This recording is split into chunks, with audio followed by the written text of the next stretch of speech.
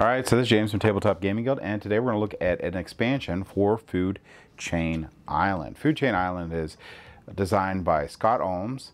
It's a solo game, and it's published by Button Shy Games. Now, Button Shy Games here has 18 card games, so this is a little 3-card expansion for it. So 3 cards out of 18 is a pretty big expansion, so you get up to 21 cards here. This little expansion right here, you're going to get 3 cards and you get an instruction manual here. And the idea of this one is the skies are filled with beautiful yet tough animals. Watch out, as they will make your arrangements effort even harder.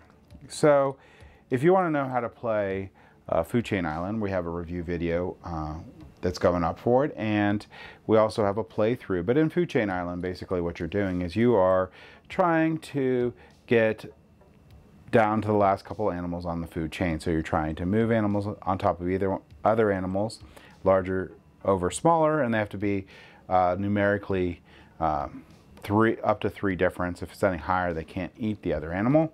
And you're trying to get down to the last few cards, and every time an animal eats, it has a special ability that kicks off, so it's a little bit of a puzzle to figure out how to do this.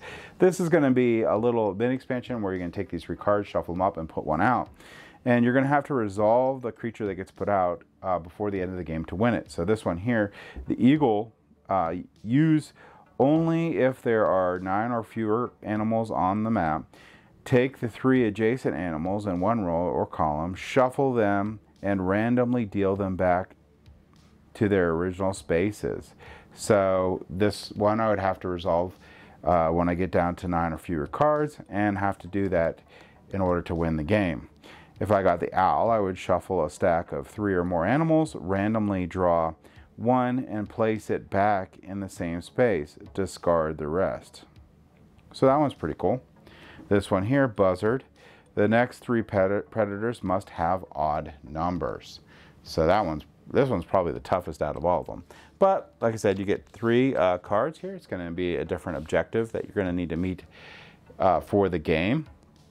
These will add a nice little wrinkle into it and change up the game, but still be super simplistic. The game of Food Chain Island isn't very complicated. It's more in the strategy of how to be able to win the game than it is for the complexity of rules.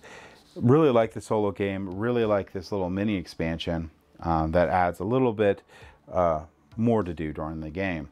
So if you like Food Chain Island, I highly recommend checking out this expansion, which is going to be Food Chain Island Tough Skies.